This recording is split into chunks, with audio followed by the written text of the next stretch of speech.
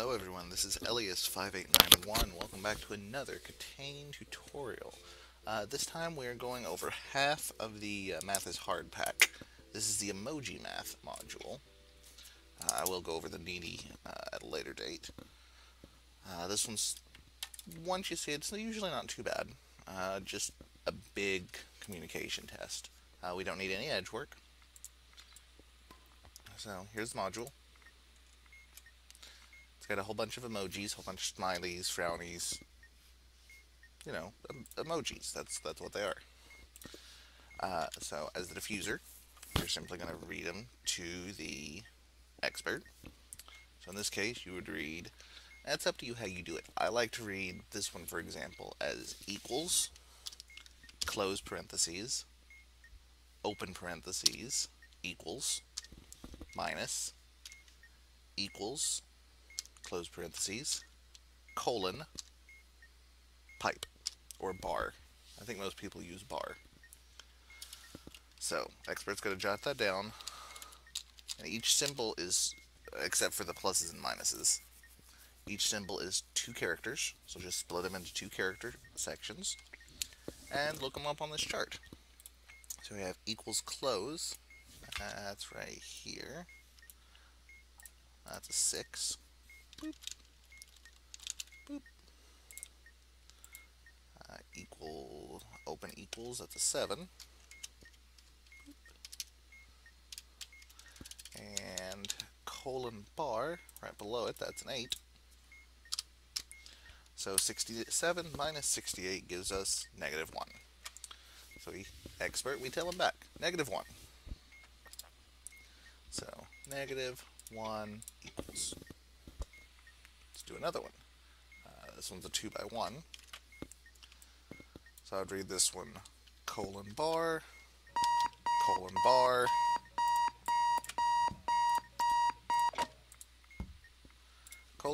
colon bar, plus open equals.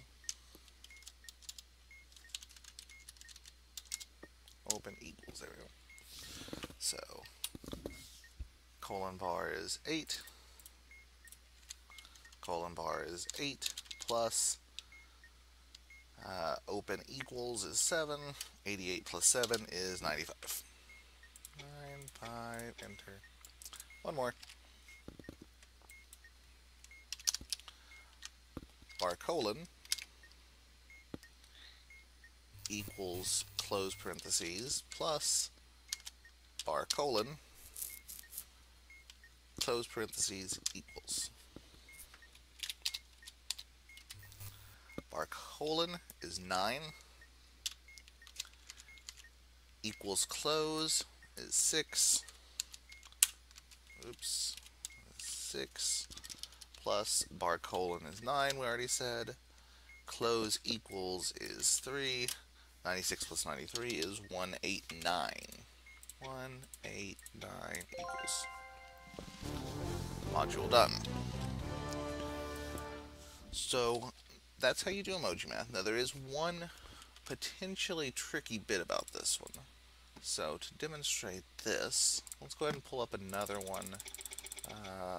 11 modules. Let's make sure we find one that I'm looking for. Screens for my eyes only. Pull up the bomb. Lots of emojis here. There we go. And do we have what I'm looking for? Yes, we do.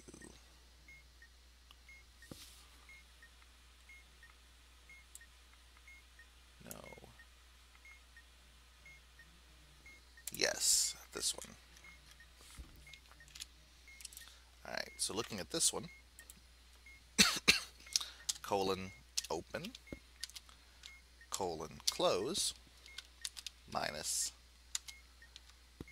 close colon, colon close. You notice now I've kind of dropped saying the word parenthesis. Some people say it, some people don't. So we look this one up. Colon open is 4, colon close is 0, minus open colon, or no, close colon, sorry. Close colon is 5, colon close is 0, 40 minus 50, negative 10. So we've got the answer. Now let's look at this one. Notice there's no clear button. So let's say we make a mistake. 1, 0, and then I don't get down to that negative, but I hit 0 again. I'm like, I don't know if I hit 10 or 100. I'm going to hit the negative just to be sure. And you can hit the negative at any time. It doesn't have to be the leading character. So right now I've entered 100 negative. So I have negative 100 as my answer. I'm going to get a strike. Okay, it's reset. No, the answer should be negative 10. 10, make it negative. Well, why did I get a strike this time? An odd little quirk about this module is when you get a strike, it resets the number value, but it does not reset whether or not you've given it a negative. So the first time I hit, so it took that answer to be negative 100. Got a strike, so it was like, okay, we've got a negative. Then when I hit 10 negative, it gave me the answer 10, but it flipped the sign again from a negative to a positive.